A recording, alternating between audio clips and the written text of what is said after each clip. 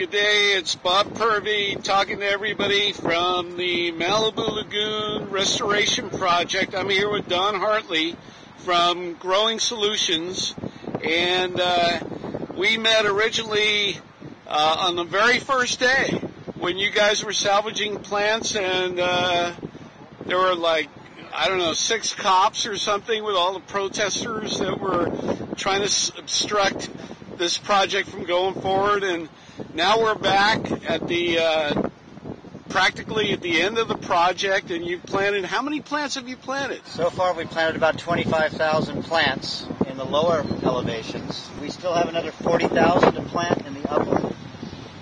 And we are going to use plants that we found at the Point Lagoon, and in some other reference sites right around here, Bayona down here and here.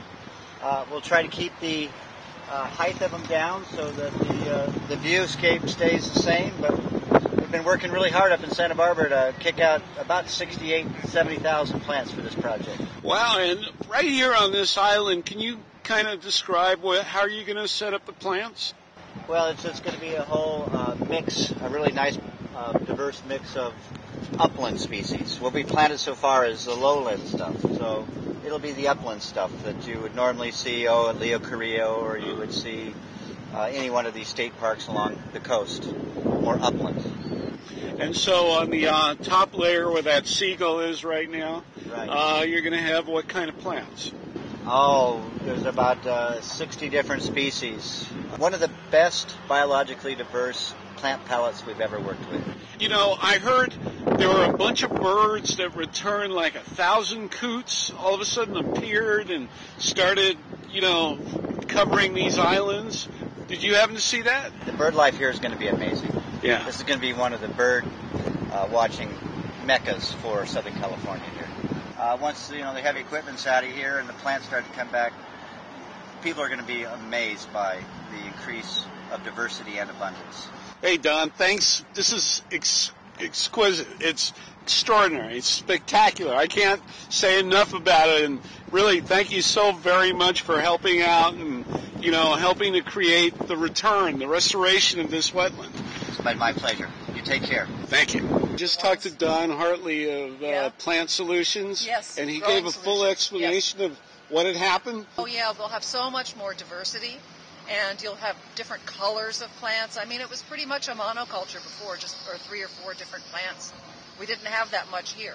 But now we have all the good wetland plants that we're supposed to have, and that probably were, and actually were here in the past, that were documented as being here. One of the questions I have is about this swale.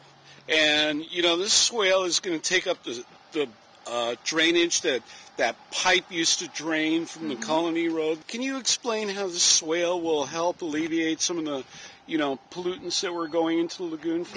The colony residents have a drainage easement to discharge their surface drainage into the state property. In the past, before we started this project, all that drainage came through pipes and went directly into the lagoon or directly onto the property without any kind of treatment or anything like that. In the process of doing this project, we found a lot more pipes than we really realized were here. A lot of them were probably not being used anymore, but we actually found even old sewer pipes, big clay sewer pipes. So it's possible that sewage was discharged here at one time. I don't think now. But now that we have a drainage swale, all of that drainage is going to go into this swale or ditch that we've built here, and that will be planted with native plants, with wetland plants. And so the water will be able to be infiltrated into the soil. The fact that the plants are there will slow down the flow of the water. It's a gradual descending elevation as you go from the east to the west here. And the plants will soak up some of the nutrients and absorb some of the nutrients. And then whatever does not infiltrate will end up, the residual, going into the lagoon. But it'll be at a much reduced rate, and most of it will be already infiltrated into the soil. And on a scale of 1 to 10, what do you think the improvement will be about in terms of water quality? Well, I'm tempted to say a 10, but we won't really know until we do our tests. But I'm sure in terms of the water quality, especially the dissolved oxygen that we were concerned about, that it's going to be much, much better, because As you can see, when you look out into the lagoon, there's going to be more open water now when the lagoon is closed, which it is now. And the wind fetch will help to circulate the water. You can see the ripples of the surface of the water, and that will help to oxygenate the water. So as far as dissolved oxygen, I think it's going to be much, much better. And, of course, the plants out there are going to help, and it's all wetlands, natural, organic wetlands that are back, restored, and functioning to cleanse the water. That's right. And there will be, we hope to see a lot more invertebrates and things for the birds to eat. And the birds actually have been more plentiful in here now than the day we started, when all the vegetation was here.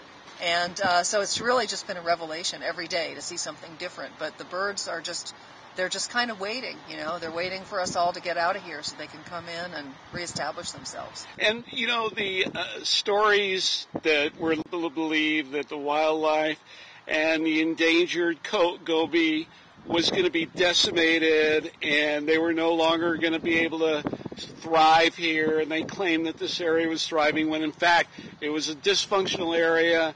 And I was told that the goby never really spawned here. They spawned upstream. That's right. As a matter of fact, we have goby fishers here today that are going to go and look upstream, but they never really reproduced inside of this, the western channels as we used to call them, because it was full of fine-grained, dense, dark sediment, and they can't breed in that. They have to have sand as a substrate. They build their burrows in sand. And so this never was a goby breeding area. But in the process of taking out all of the deposited sediment that was in here and the deposited fill that was placed in here during the Caltrans days, we uncovered the original soil. And so we now have sandy bottom in a lot of this place. So it could be that the gobies will come in and breed, and we definitely will be monitoring for that. Oh, how exciting. How really exciting. It really is. Yeah.